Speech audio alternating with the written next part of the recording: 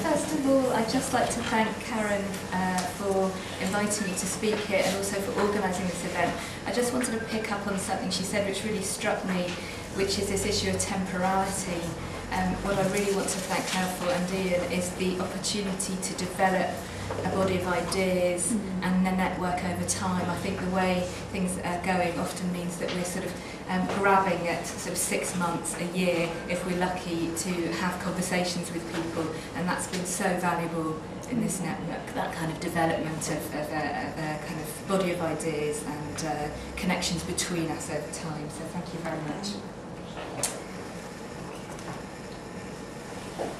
In the paper Mythologising Landscape, Place and Space of Cult and Myth, Professor of Scandinavian Studies Stefan Brink makes a broad study of the mythical and sacral geography of the pre-Christian landscape of early Scandinavia. He notes that people often connect myths to both places in the landscape, including ancient monuments, and to place names, but observes that myths are vulnerable to being forgotten when these mnemotechnic pegs are destroyed or forgotten. Whether this occurs as a result of a violent disruption such as a war, colonial occupation, environmental devastation, or simply the gradual process of time, the loss of myths may leave us with a sense of bereavement. Such stories testify to communities' spiritual knowledge and empirical understandings of place. We may also feel the loss of a way of understanding the world as numinous, and I just feel, as an interdisciplinary researcher, often I feel out of place, but having just heard the 2 talks prior, I feel very in place and very interested in both of the papers the speakers have just given. And Brink comments that today in the secular Western world, there are practically no sacred entities that cannot be profaned. What interests me here is the potential to bring back a sense of the sacred into our relationship, both to landscape and ourselves.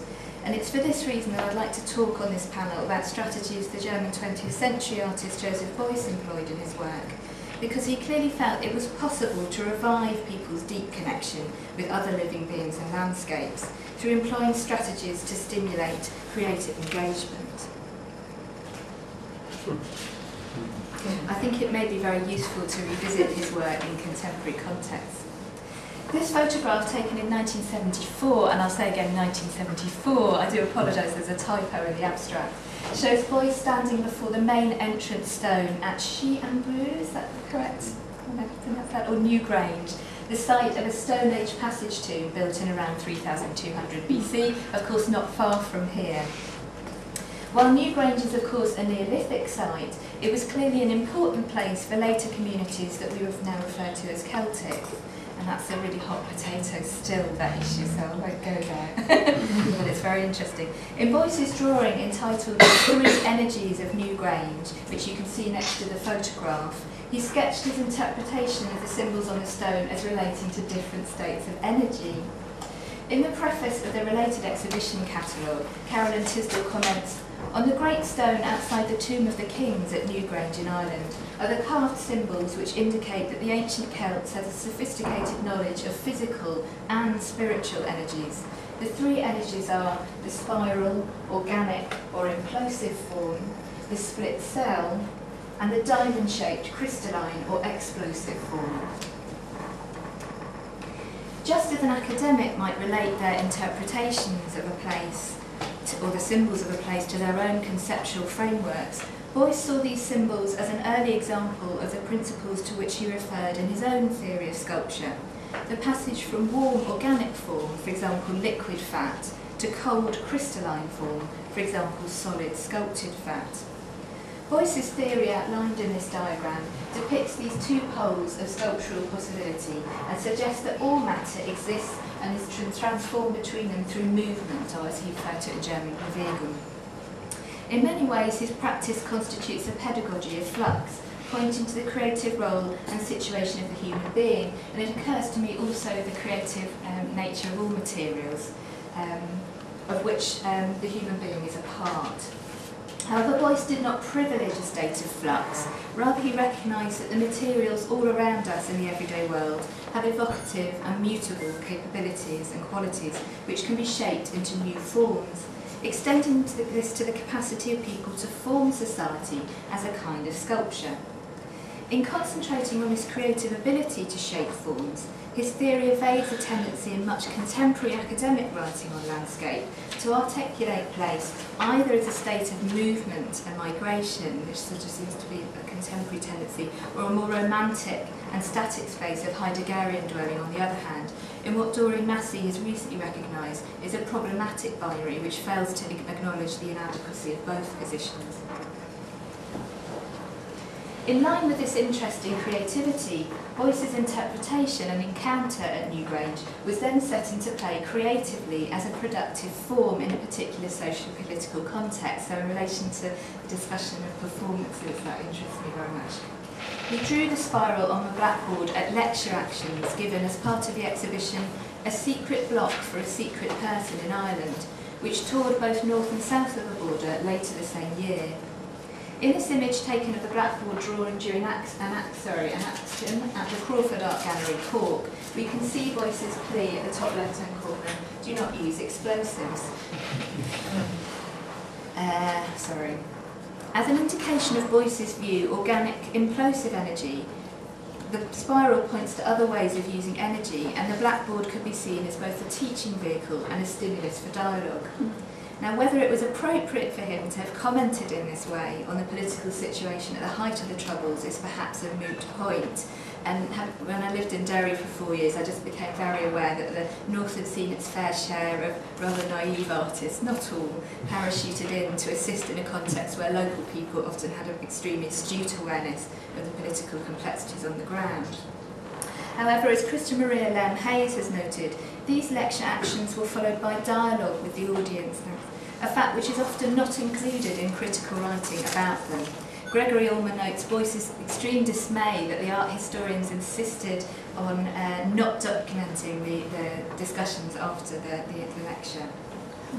In this sense, the lecture actions are clearly intended as a process-led stimulus rather than an exposition of static fact, an attempt to get things moving. In an interview with Bernard Lamarche-Vadel, Beuys commented, "I'm interested in a type of theory which provokes energy among people and leads them to a general discussion of their present problems.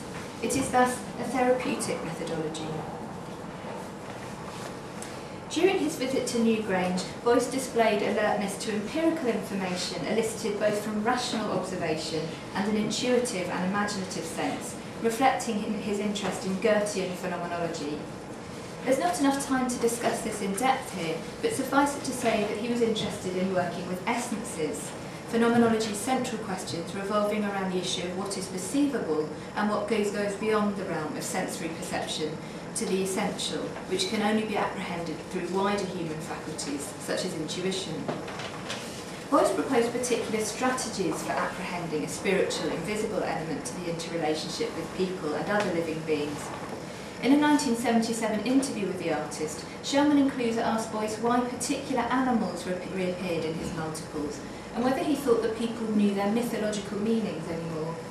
He replied, "It has certainly died out to a large extent, but in order to prevent its total extinction, one has to work in the opposite direction and simply show that in these biological phenomena there is something that goes beyond nature. With these formulations from the world of animals, I mean to say something about the connected meanings in nature, the environment, the connected meanings of the forms of life which live with man and which we know as little as we know ourselves. Nowadays people know little about the essence of things, and they don't know much anymore about the meaning of life and the meaning of the whole world context. That's why there are so many people now who can find no meaning in life and who kill themselves. All the connected meanings are missing. Using the example of an animal, you can get to an answer to the question, what is the human being? How is he meant?" And I really loved that issue of that almost hermeneutic. How is the human being meant? Beuys's interpretation of the main entrance stone at Newgrange and his later application of this understanding in the Cork lecture action also appears to reflect a strategy of working in the opposite direction. The spiral is drawn to trigger a form of spiritual and energetic response in the audience, to stimulate their creativity and remind them that their human capacities go beyond work with the immediately apparent aspect of material existence to a spiritual realm, This may all seem very, I'm really interested to talk to Ronan about this afterwards. This may all seem very dated, I don't know.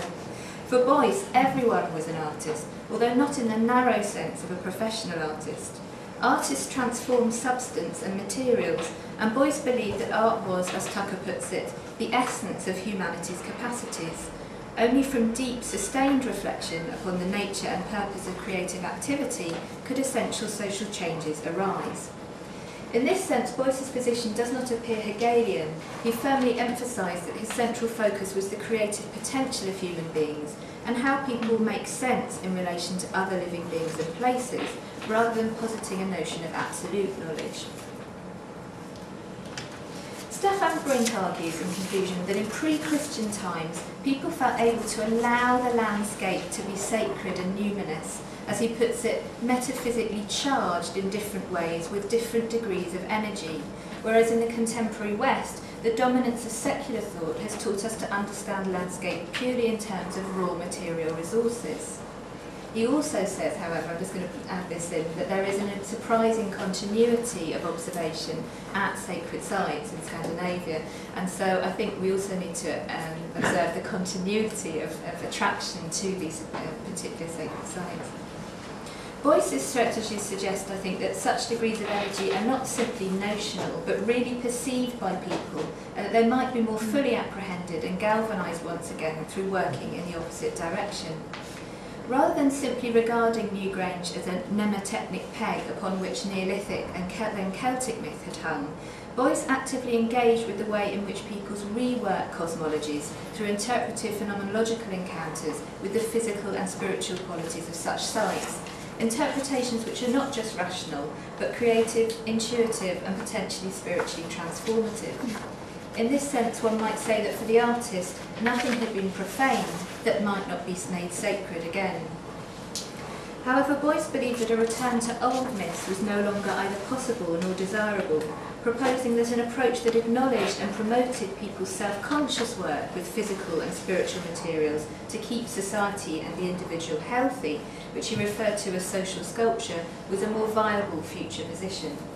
For Beuys, then, it could be said that landscape was not therapeutic in itself, although the movements of the landscape are energetic and creative. Rather, the therapeutic aspect lay in the physical and spiritual encounters between people and living landscapes, and the way in which the energy of these interactions could be galvanised in the direction of productive discussion and co-creation in response to pressing issues. This does not appear to be mapping practice in a conventional sense, although it does bring into view spectral traces of human communities in the past, but rather a process of working in the opposite direction to relocate and revivify latent human creative capacities and hidden topographies of the soul in a connection with outer landscapes. This was an approach that he clearly saw as productive in the widest sense, and given the urgent economic and environmental dilemmas we face today, the artist precedent continues to excite both my intellect and my imagination.